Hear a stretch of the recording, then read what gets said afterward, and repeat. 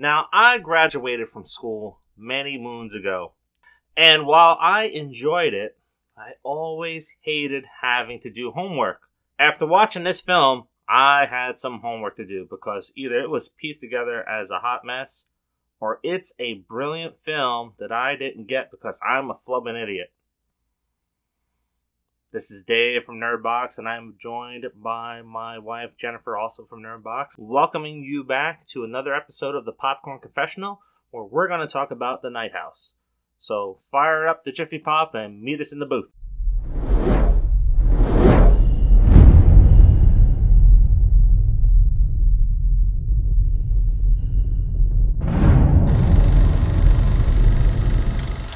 After the unexpected death of her husband, Beth returns to work only a few days later in an attempt to return to normal. Only she is being haunted by her husband in her dreams, which she begins to become unable to separate from reality and leads her on an investigation to discover who her husband was when she stumbles across a picture of another woman on his phone and even more on his laptop. Now, we've been lazy, so we've seen this movie almost a week ago. So you're getting a double feature. Yeah. So you'll have releases for this and Reminiscence probably within a day of each other. And it's kind of fitting because both movies are fluid movies. And what I mean by that is you're going to go watch this movie, and wherever your mindset is or whatever you're thinking, it's probably going to make the story a little bit different for you than what it'll be for somebody else. It just depends on where your mindset's at. Now, the director of this film, who is David Bruckner. Yeah. Good first name there. He has done some horror movies, some interesting ones.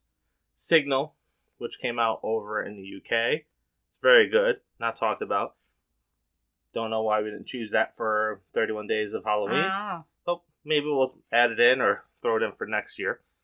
He did a little segment on VHS called Amateur Night.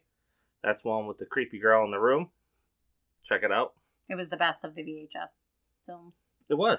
It was. Of all of them, too, I think. Mm-hmm. And then he did Ritual, which was a movie that I didn't think either one of us would like, where you have the guys backpacking through the woods and they stumble along some weird shit and things go a little haywire. Yeah, I actually really enjoyed that one. Mm-hmm. Creeped me out a little, too. Now, what did you think of this film? Okay, so I'm going to start off with saying I am a huge fan of the paranormal, creepy, ghosts, all of that. You can ask my husband. I will watch marathons of unsolved mysteries that I've already seen a million times. Except for the new garbage that's on Netflix. No, I watched that too. Twice. I love any of that stuff. Crime shows, paranormal, what have you. And this kind of was like a mix and mash of like all of that. But they lost me at some point. They just lost me. I think for me it was, I don't know, there was just some weird shit going on that just didn't make sense to me. So they lost me. It's definitely genre bending, because every time you think it's going down a certain path, this little new trail of breadcrumbs comes along, and he's like, oh, me, I have ADHD, so it's like we're doing this in the movie. It's like, oh, let's go down this path. Let's go down that path and watch this here. So that's definitely in this. And that's why I said I don't like watching a movie where I have to go home and I have to read about it so I know what the hell I just watched. Mm-hmm. And that was this. Like, I was interested the entire film. It was well acted. Mm-hmm. It had such creepy aesthetics to the entire film. Yeah. That kept you drawn in. But, like, what the hell is going on in this film? Yeah, I mean, there were scenes where I jumped, and not because they were like the normal jump scenes. It was what happened that would make you jump. Oh, blaring music all of a sudden, that sort of thing. That died down, though. It did. Like, in the beginning, when it was more paranormal, they leaned on the heavy music. Because I think this person that produced it is kind of tied to Insidious or the Conjuring films. So that's, you kind of felt that influence in there. where it's like, oh, you know, the heavy Mhm. violins and all that other stuff in there. Yeah. So that was there in the beginning, but that kind of faded out as the story just progressed. Mm-hmm. And, you know, the character, you're totally invested in the character. She's going through some major struggles with, you know, having lost her husband to a scenario that we really can't talk about. And you get to feel all those emotions that she kind of has as you're going through this film here.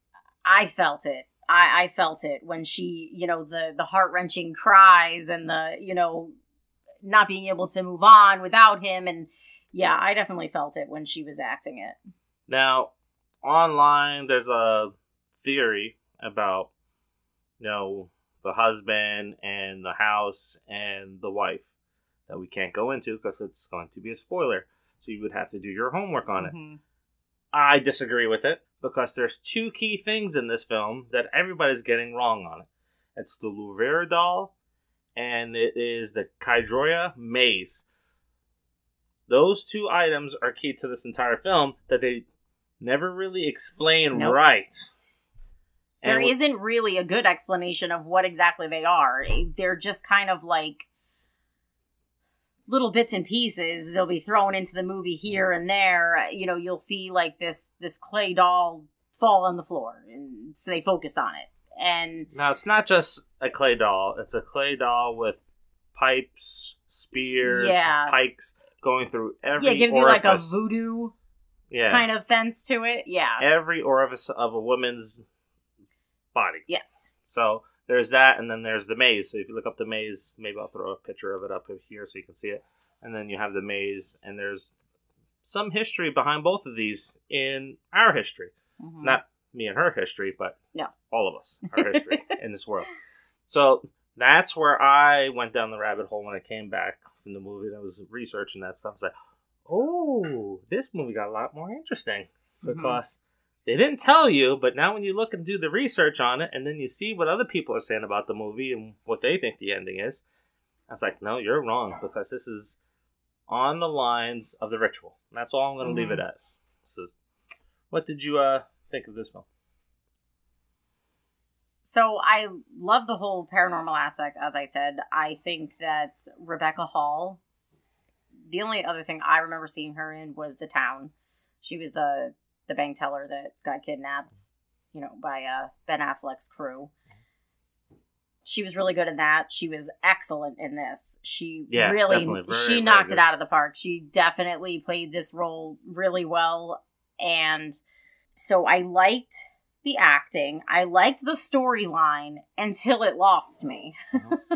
So probably if I had done some research, I would think differently on it, but it did lose me at some point. So I'm going to give it a B-. A B- for being lost in the movie? Yeah. I figured you would have given it around a C. A lower. I'm going with a solid B. That's where I'm going. That's with the research. Unfortunately, if you're going to see this movie in the theaters, you don't want to think, don't go see this movie, because you're going to be lost, you're going to be pissed off. So make sure you like our page, share the videos, because we want more of you to like it. Or not like it if you decide that's which way you're going. The ice cream is watching, you guys. You'd be angry. If you do go out and see this film, what is your thoughts on what the hell is going on here? Let us know. I want to see those detective hats on. I want to hear what you have to think, or read what you have to think. Or you can just call me up for my friends that watch this and let me know what you think of this one. Also, if you're not subscribed to the channel, make sure that you go down to the right of the screen, click that subscribe button, and then click the notification bell so that you're notified of other videos that are coming out for our channel. And like I said, this is a double feature, so we're going to roll into Reminiscence later today, tomorrow, or maybe in 2 days. So until the next, see ya. See ya.